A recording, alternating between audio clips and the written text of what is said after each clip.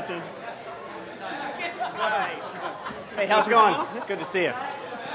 Appreciate you coming. No problem. So, I was sort of talking about it. You got Ryan Bach.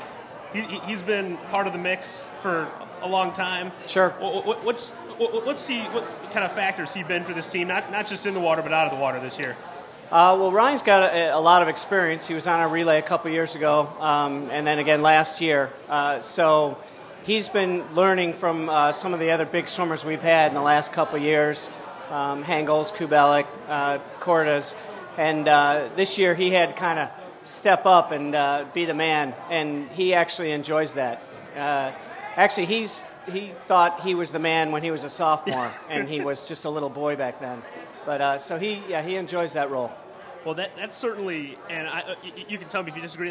That's sort of the edge sprint freestylers, especially a 50 guy, has to have. You have to think you're the baddest guy out there all the time. You have to think that, and if you look at him, he'll stand up on the blocks, hopefully in finals in the 50 and 100, and he's about 5 feet 4 inches. I mean, he is a really little guy. So he's got to really use that mental edge because he doesn't have the height.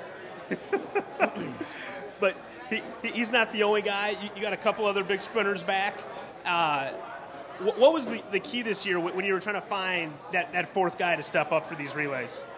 Well, the key for us is just train as hard as we can, and we have a pretty big sprint mentality when we train. And the guys make it pretty aggressive. In the mornings, we just do mostly sprinting stuff.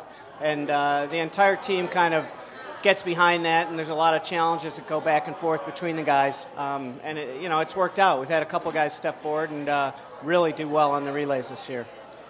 You mentioned the practice. I always enjoy that because not every kid takes pride in what they do in practice every day. But when you got that competitiveness and kids that want to beat the other kid by 1/10, that's got to help you out as the year goes along. Oh, definitely. We'll do things such as stretch cords where they're, we time them every morning on stretch cords, 25s from a dive, and they want to get certain times, and they'll battle with each other. And we mentioned Ryan Bach a couple years ago. Him and Chris Stiletto went at it in a practice, and they almost went to blows. I mean, they were so physical and so into trying to beat one another, and that's the mentality we want to have. As long as they don't hit each other, it's good. Well, I mean, that's something you hear, about football teams and even basketball teams. That's sort of rare probably for a swim team for it to get that intense. But you say you think that's an atmosphere that can obviously produce great results, which it has for you. Well, it's just it's a fun, aggressive atmosphere we have when we train. It used to be in the mornings we'd be going long yards, and the guys would be looking at the clock and want to get out of there. And now I've got to kick them off deck and make sure that they make that first period class, so I don't have to write a lot of passes.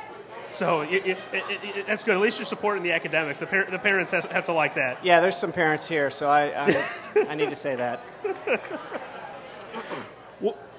We talked at the beginning of the year, and you told me that one of the goals for this team was to win the 200 free relay, and that's obviously a big goal out there to win any relay. But definitely after you lose a Kubelik, it's tough.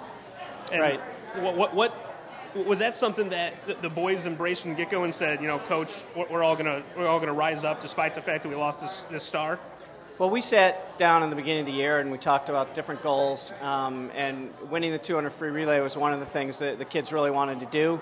And yeah, replacing Dominic is not an easy task, but we do have 3 of the 4 back, and they've trained real hard. There's a lot of fast teams out there.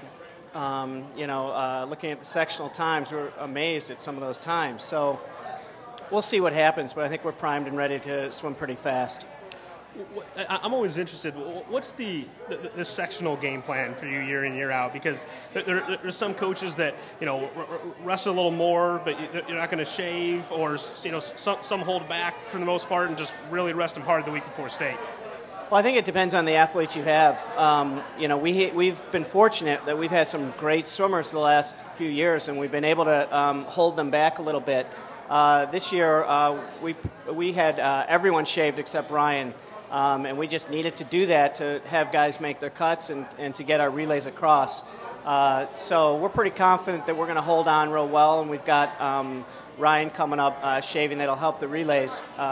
But for us, the mentality is try and get as many kids to that state meet as possible because it's such an electric atmosphere and so much fun. I want all the kids to take part in it, so we do what we can to make sure that they get to state. If they're talented enough that they don't have to shave, great, but I'd rather not risk that and have someone miss out on what a great atmosphere it is. You mentioned it, and it's true. You've had a really nice run of some talented teams that perform really well at the end of the year. Is that something that when you see freshmen come in now that are going to be in that mix, do they understand that they need to work hard to uphold that tradition?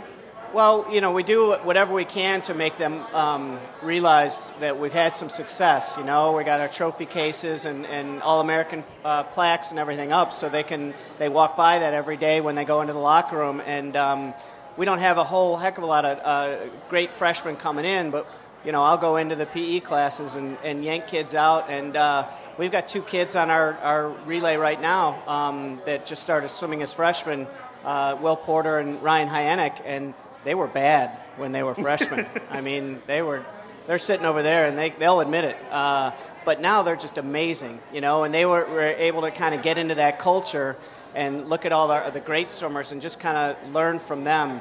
And I'm so impressed by how good those guys have become. Is that more, as a coach, is that almost more gratifying to you to see those kids that you're like, they were a lost cause? And no, I'd rather have the JO champion coming in. I'd rather have 5 or 6 of those.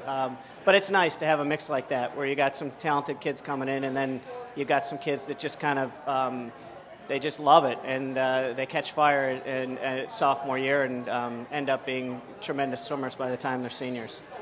Well, you definitely produced a lot of them, and I know that the sprinters seem to show up for you at the end of the year, and so I'm sure they will this weekend. Thanks for joining us, Coach. Well, I hope so. And I just want to say to my children at home that said they were going to watch this, Kelsey, Emily, and Kyle, I'm sure that they realize this isn't an iCarly episode, so they probably turned it off by now, but if you haven't, turn it off, do your homework. All right. Thanks Coach a lot. Keith Mcdonald. Thanks, Coach.